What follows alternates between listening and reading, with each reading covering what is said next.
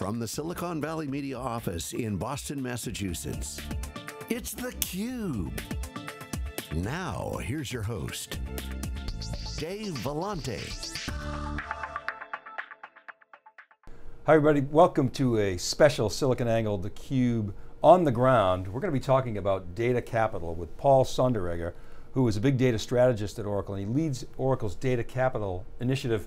Paul, thanks for coming in, welcome to theCUBE. Thank you, Dave, it's good to be here. So data capital, it's a topic that's gaining a lot of momentum, people talking about data value. They've talked about that for years, but what is data capital?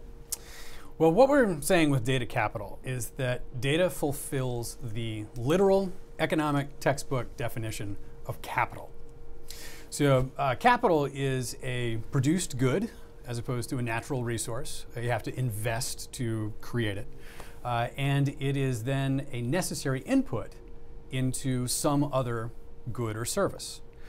So when we define data capital, we say that data capital is the recorded information necessary to produce a good or service, which is really boring. So let me give you an example. So picture a retailer. A retailer wants to go into a new market.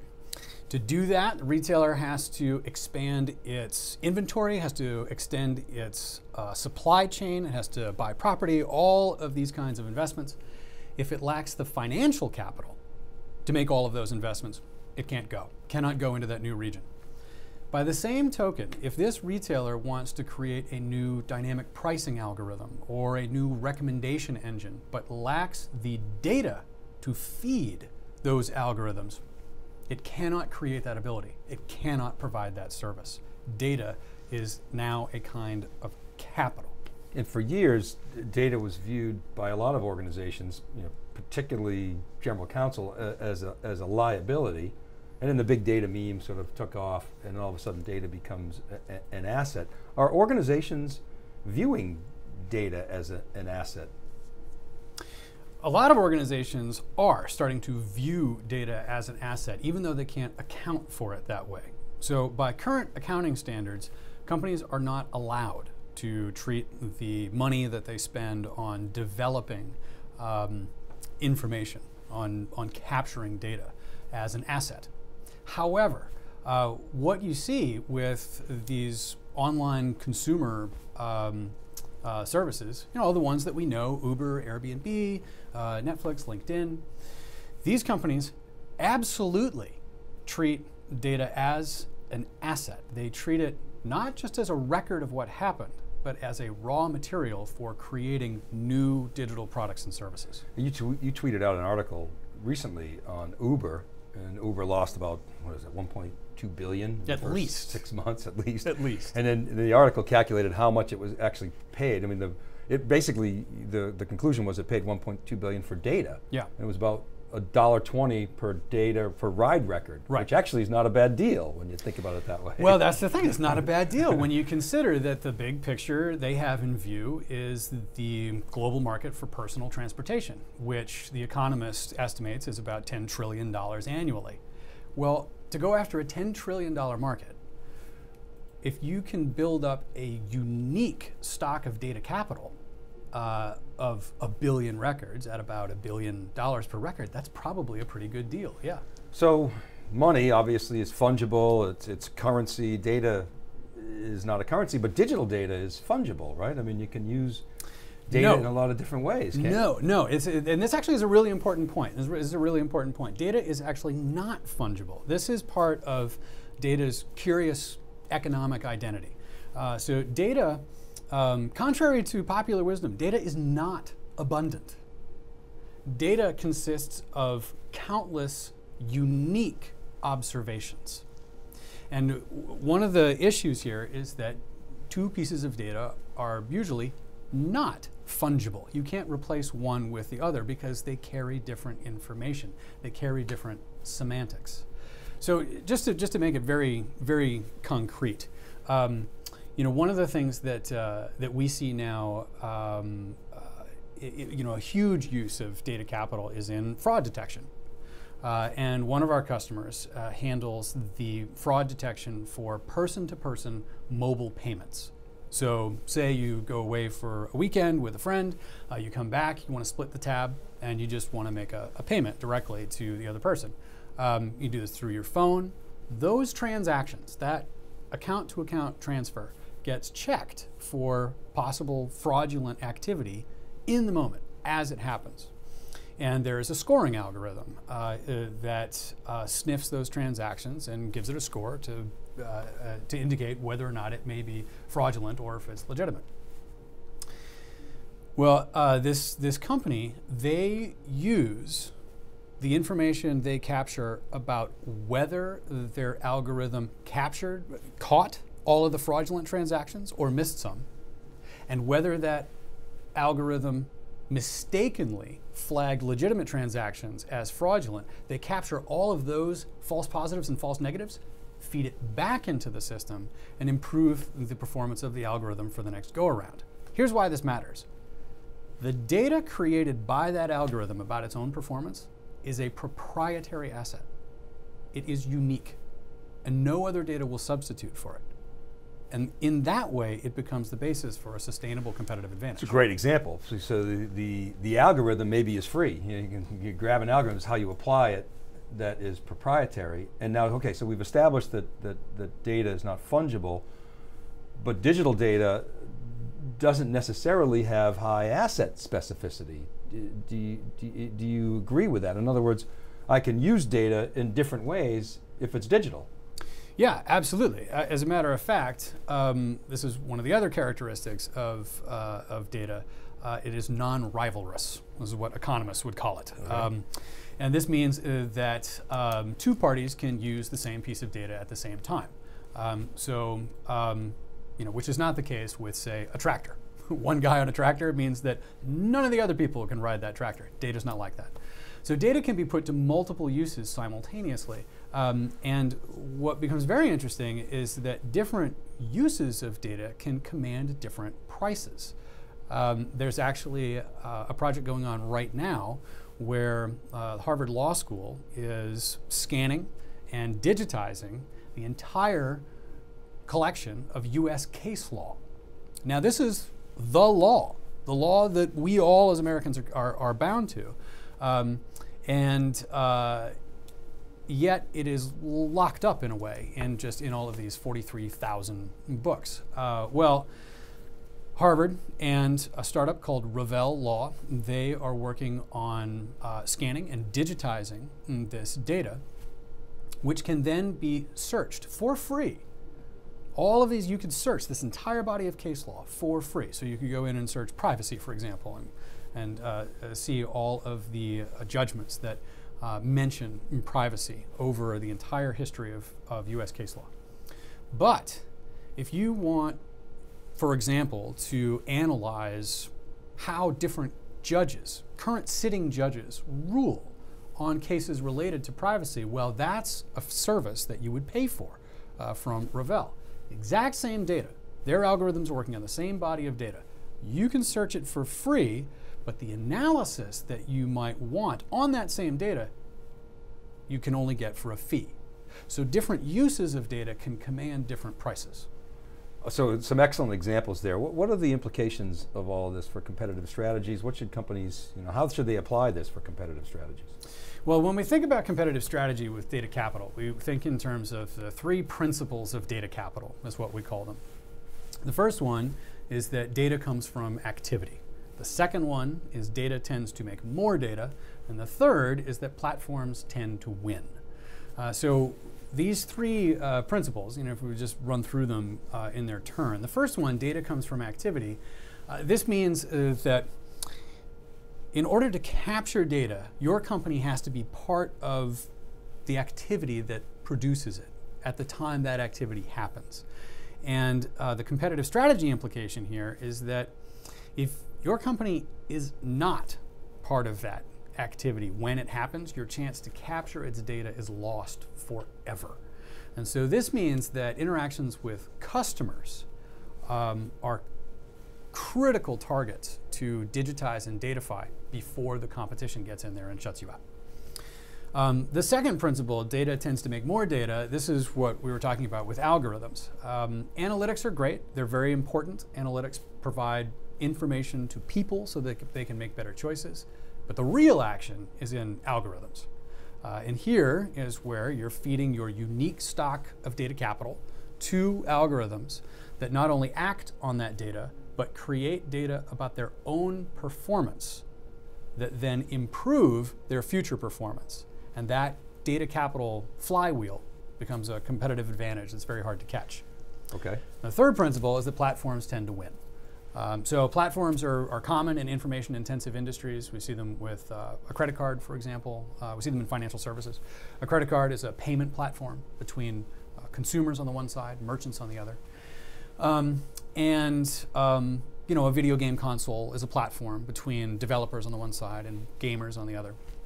The thing about platform competition is that it tends to lead to a winner-take-all outcome.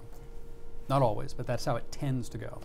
And with the digitization and datafication of more activities, platform competition is coming for industries that have never seen it before. So platform beats product, but it's winner take all, or number two maybe breaks even, right? That tends to be and number three loses money. Okay, yeah. And the first point you were making about you've got to be there when the transaction occurs. You got to show up. Yeah. The second one's interesting. Data tends to make more data. So, and you talked about algorithms and improving and fine-tuning that feedback loop. I would imagine customers are challenged in terms of investments. Do they spend money on acquiring more data, or do they spend money on improving their algorithms? I mean, the answer has got to do both, but budgets are limited. How are customers dealing with that challenge? Well, prioritization becomes really critical here. So not all data is created equal, but it's very difficult to know which data will be more valuable in the future. However, there are ways to improve your guess. And one of the best ways is to go after data that your competition could get as well. So this is data that comes from activities with customers, data from activities with suppliers, with partners. Those are all places where the competition could also try to digitize and datafy those activities. So companies should really look outside their own four walls. But the next part, figuring out, well, what do you do with it? This is where companies really need to take a page out of actual science as they approach data science. And science is all about argument. It's all about experimentation, testing, and keeping the hypotheses that are proven and discarding the ones that are disproven. So what this means is that companies need a data lab environment where they can cut the time, the cost, the effort of forming and testing new hypotheses, getting new answers to new questions from their data. Okay, so data has value. You've got to prioritize. How do you actually value the data so that I can prioritize and figure out what I should be focusing on in the lab and in production? Yeah, well, the basic answer is to go where the money is. So there are a couple of things you can do with data. One is that you can improve your operational effectiveness. And so here you should go look at your big cost areas and focus your limited data science and managerial resources on trying to figure out, hey, can we become more efficient in whatever your big cost driver is? If it's shipping and logistics, if it's inventory management, if it's customer acquisition, if it's marketing and advertising. So that's one way to go. The next big thing that you can do with data is try to create a new product or service, create new value in a way that generates revenue. So here there is a little caveat, which is that companies may also want to consider creating new capabilities, maybe enriching the customer experience, making connections across multiple channels that they can't actually charge for, not today. But what they get is data that no one else has. What they get from, let's say, making an investment into bring together the in-store shopping experience with the with targeted emails, with communication through social feeds and through Twitter. Let's say that they invest in trying to tie that data together to get a richer picture of their consumers' behavior. They might not be able to charge for that today, but they may get insight into the way that shopping experience works that no one else can see, which then leads to a value-added service tomorrow. And I know it all sounds very speculative, but this is basically the nature of prototyping, of new product creation. Well, Uber's overused as an example, but this is a good application of Uber because they pay for driver acquisition, which doesn't scale well, but they get data. That's right. Because they're there at the point of the transaction and the activity, and they've got data that nobody else has. Yeah, that's exactly right. And you know, one of the ways to think about that is that you know, you're like a blackjack player, counting cards, and every time you play a hand as a company, and you know, you get data, information that may help you improve your future bets. This is why Vegas kicks out card counters, because it's an advantage for the future. But what we're talking about here in digitizing activity with customers, every time you capture data about your interaction with those customers, you gain something simply for having carried out that activity. And so thinking about, back to value for a minute, I mean, I can envision some kind of value flow methodology where you assess the data intensity of the activity and then assign some kind of, I don't know, score or value to that activity. And then you can then look at that in relation to other activities. Is that a viable approach? It absolutely is. What companies need here is a new way to measure how much data they've got, how much they use, and then ascribe value created, you know, by that data. So the how much they've got, you know, we can think about this. You know, we talk in terms of gigabytes and petabytes, but really we need some finer measurements. Data is an observation about something in the real world. And so companies should start to think about measuring their data in terms of observations, in terms of attribute value pairs. So even thinking about, you know, the record captured per activity, that's not enough. Companies should start thinking in terms of how many columns are in that record, how many attributes are captured in these observations we make from that activity. The next issue, you know, how much do they use? Well, now companies need to look at, well, how many of these observations are being touched, are being tapped by queries, whether they're automatically generated, whether they are generated ad hoc by some data scientist rooting around for some new understanding. So there's a set of questions there about, okay, well, what percentage of these observations we possess are we actually using in queries of some kind?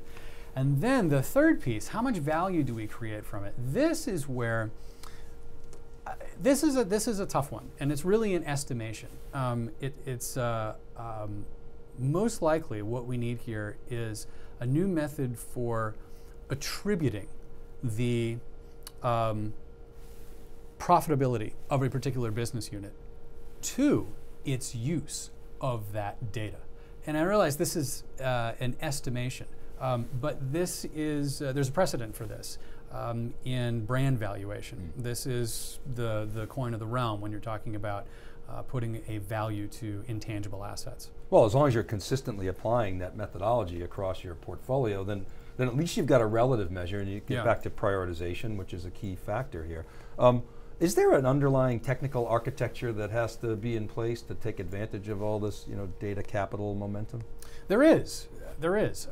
Companies are moving toward a hybrid cloud big data architecture. What does that mean? Yeah, it means that almost all the buzzwords are used, and we're going to need new ones.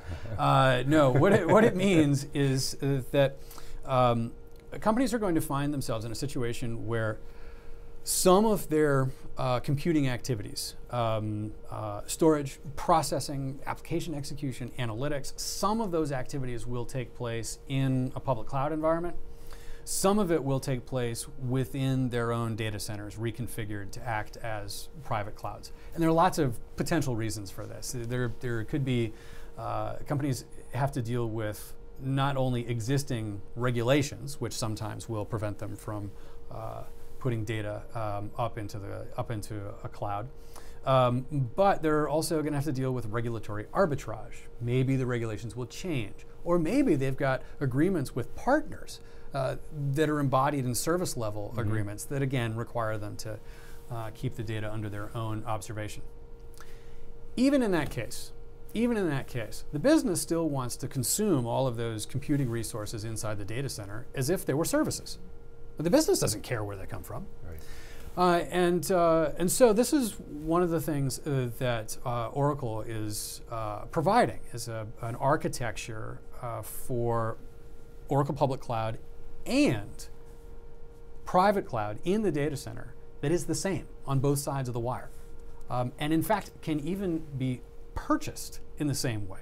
So that even this Oracle Cloud at Customer, these machines, they are purchased on a subscription basis, just as public cloud capabilities are. And the reason this is good is because it allows IT leaders to provide to the business computing capabilities, storage capabilities, as needed, that can be consumed as services, regardless of where they come from. Yeah, so you've got the data locality issue, which is speed of light problems. You don't want to move data, and then you've got compliance and governance. And you're saying that hybrid approach allows you to have the cake and eat it too, essentially. Yeah. Are there other sort of benefits to taking this approach?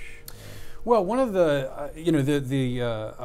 one of the other pieces that we should talk about here is the big data aspect, and really what that means is that relational, Hadoop, NoSQL, graph database repositories, they're all peers.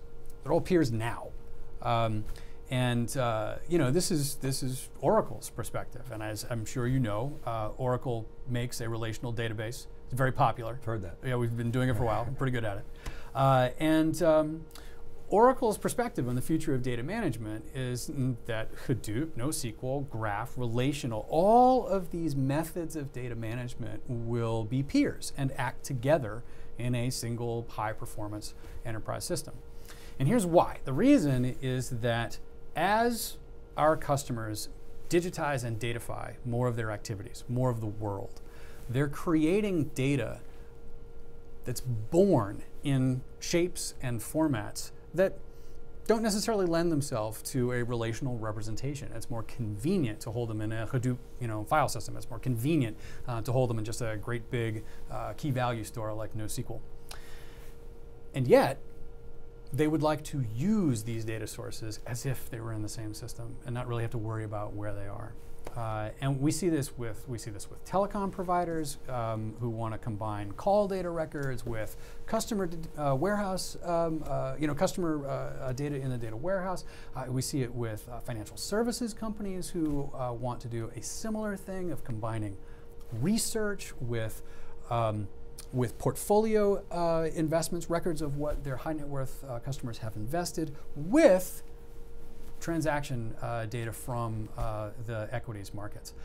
So we see this polyglot future, the future of all of these different data management technologies and their applications and analytics built on top, working together and existing in this hybrid cloud environment. So that's different than the historical Oracle, at least perceived messaging, right? A lot of people believe that Oracle sees its Oracle database as a hammer and every opportunity is a nail. You're telling a completely different story now.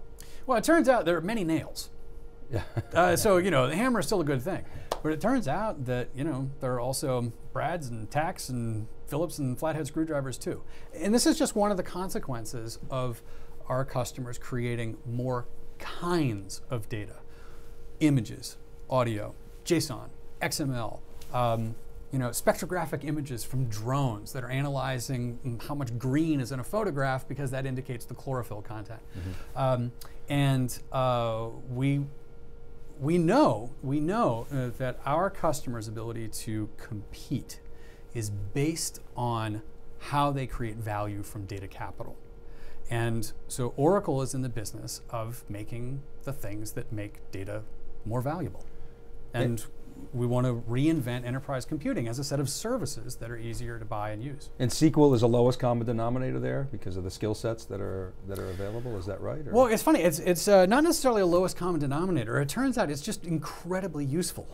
So SQL is not just a technology standard. It's actually, in a manner of speaking, it's sort of a thinking standard. SQL is based on literally hundreds of years of hard thinking about how to think straight.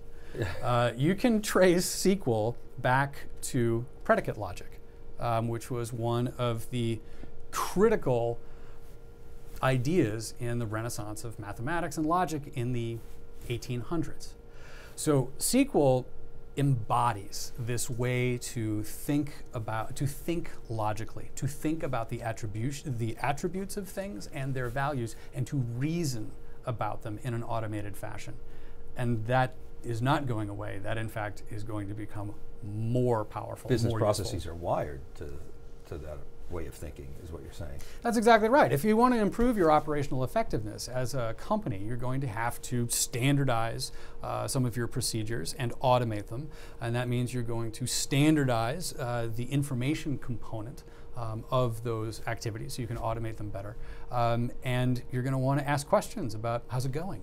And SQL is incredibly useful for doing that. So we went way over our time. This is a very interesting discussion, but I have to ask you, what is it you do at Oracle? Do you work with customers to help them understand data strategies and catalyze new thinking? What's your day-to-day like? Yeah, I do a lot of this, a lot of telling the story, because we're in a huge time of change. Every 20 years or so, the IT industry goes through an architectural shift. And that changes not just the technologies used to create value from data, but it changes the very value created from data itself. It changes what you can do with information. So I spend a lot of time explaining these ideas of data capital and sitting down with executives at our customers, helping them understand how to look out at the world and see the data that is not there yet, and what that means for the way that they compete. And then we talk through the competitive strategies that follow from that, and the technical architecture required to execute those strategies. Excellent. Well, Paul, thanks very much for sharing your knowledge with our CUBE audience and coming into the SiliconANGLE Media Studios here at Marlborough. No, it's my pleasure. Thanks for having me. All right, you're welcome. Okay, thanks for watching, everybody. This is theCUBE, SiliconANGLE Media's special on-the-ground production. We'll see you next time.